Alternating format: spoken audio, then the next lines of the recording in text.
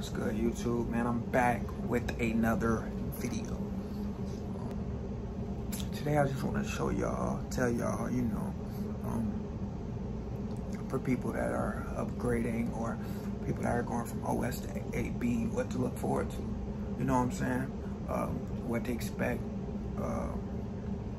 You know what I'm saying? Different. It's very different.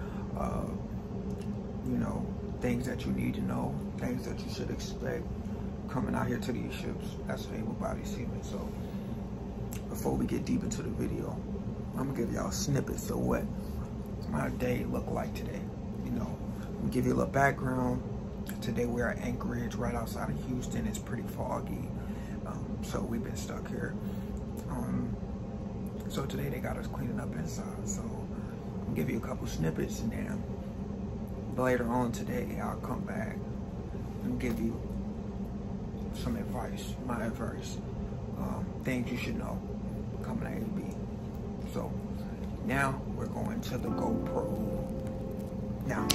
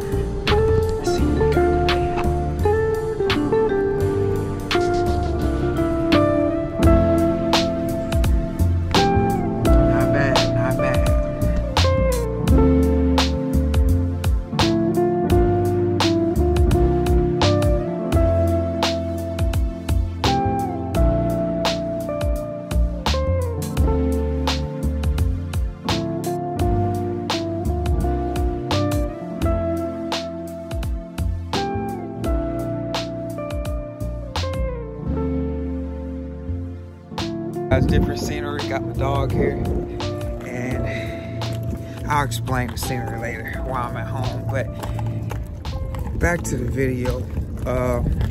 Okay, OS to AB here, going crazy. Big thing I think people should be mindful of is your responsibility.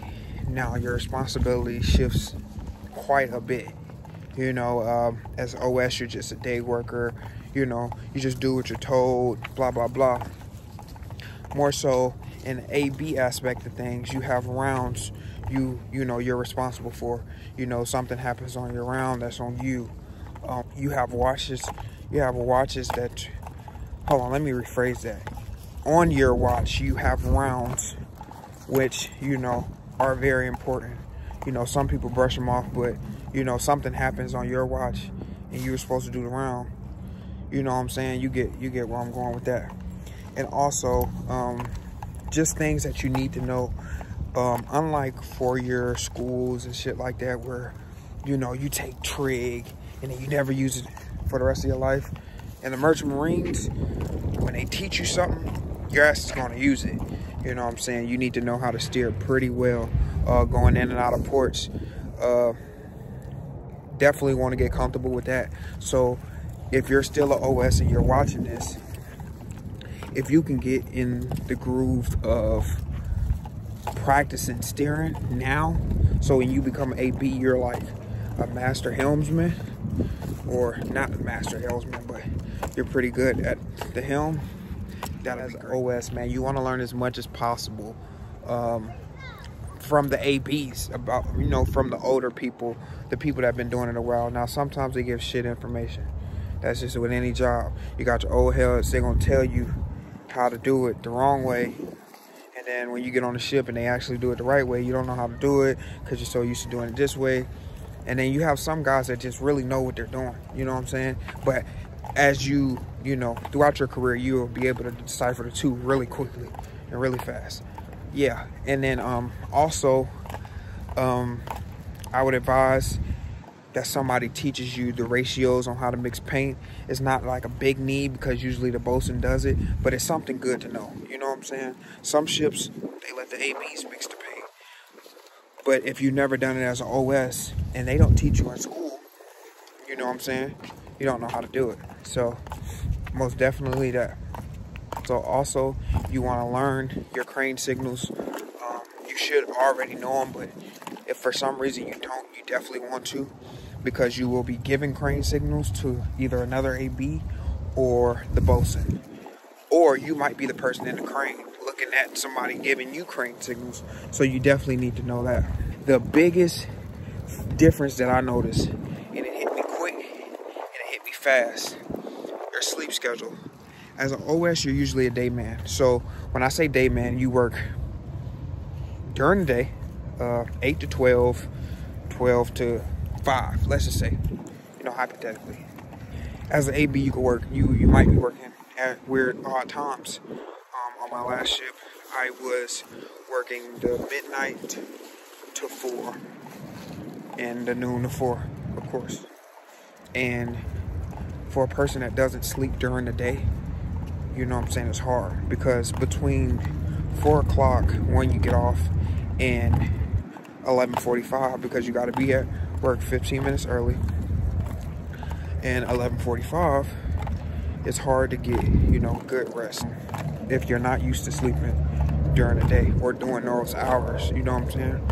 And then you have to wake up at 12, you have to wake up at 11:45, I had to go to watch at 11:45. I got off at 3:45, and then I have to hurry up and go to sleep, try to get some sleep.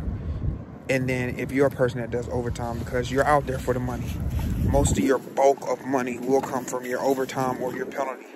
So, you know, then you have to wake up from 3:45 in the morning, be at overtime at 7:45, work from 7:45 until 3:45 in the afternoon. So yeah, the sleep is definitely something you got to get used to. And it's, you know, some watches are harder than others. You know, most people don't like the 8 to 12 because for that very reason, you hardly get a good rest. So I would advise that you get like some sleeping pills, or they have sleeping gummies. It helps you go to sleep quick. Nobody really gave me that advice, so I'm giving you that advice here in this video. Also, as an AB, they just expect you to know more.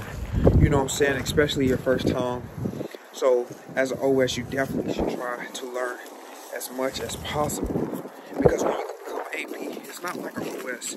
You know, OS, you're more new to things. You know what I'm saying? You ask a question, they don't look at you like, oh, you know, that was a dumb question. You're OS, you're the entry-level guy. But when you become an AP, they expect you to just know things. They expect you to know how to put on your fire mask. They expect you to know what the station build is, where it's located. They expect you to know to get the roof 15 minutes early. You know what I'm saying? Nobody tells you that. But on the ship, you just know. You get to that level. They expect you to know how to steer. A lot of APs that I work with aren't comfortable steering in and out of port. You know what I'm saying? Because they haven't gotten enough help. They practice at school, but they haven't actually practiced on an actual ship. So they're not comfortable. But these captains and these mates expect you to know that. You know, and the mates already look at you a certain type of way because you didn't go to an academy. So just be mindful of those type of things. You know, the thing that I noticed that most most ABs have that OSs don't have. A lot of OSs don't usually carry a flashlight, and for the simple reason because they're, you know what I'm saying, they're dayman, they don't need flashlights. ABs usually always have a flashlight on them. 1, always have a pocket knife. 2, you never know when you're gonna need a pocket knife. Always keep gloves on you. You know, I don't work without gloves. You know, just for the simple fact, you never know what you can accidentally touch. Then you touch your face, and then on accident, you know, it's just a lot of things. Just make sure you keep gloves. Keep different type of gloves. You know, you got your chemical gloves, your work gloves. Just keep gloves. And last but not least, channel locks. You know, it don't seem like, you know, it's nothing that you would normally think about, but keep channel locks on you. You never know when you're going to have to hurry up and tighten something up. You never know when, you know, somebody might need a hand doing this, and can you hold this boat for me? Keep channel locks on you. Sometimes the ship provides them, but I got my own. Yeah, I think that's a good thing. I think it's also good to have a headlight, you know, the ones to put on your helmet, because a lot of times ships pull in at night, and let's just say it's really dark, you can have a headlight on. I seen that once, kind of a little different because most times ships have their lights on, but I've seen it. Also, if you work on a tanker, it's better to use the headlight than to use an actual flashlight where you're holding the flashlight and then you need this, you know, you need to do something, and now you can't hold your flashlight because you got to do something, you know. So headlight. But those are my main things. I might make a second video because it is a lot, but definitely just be mindful. The big thing, you know, the main thing for this video, just know your shit, man. You know what I'm saying? Keep your books with you. If you don't know, go, you know, have something that you can reference to. I'm not on the ship right now. I didn't finish the ship, finish this video on the ship because of medical reasons, but that's for another video. But I do have more videos coming out. I thank y'all for tuning in, and please make sure you like and comment, comment, and subscribe. And I'll see y'all in the next video. Got any questions, hit me up on IG, and I got you. See y'all later, man.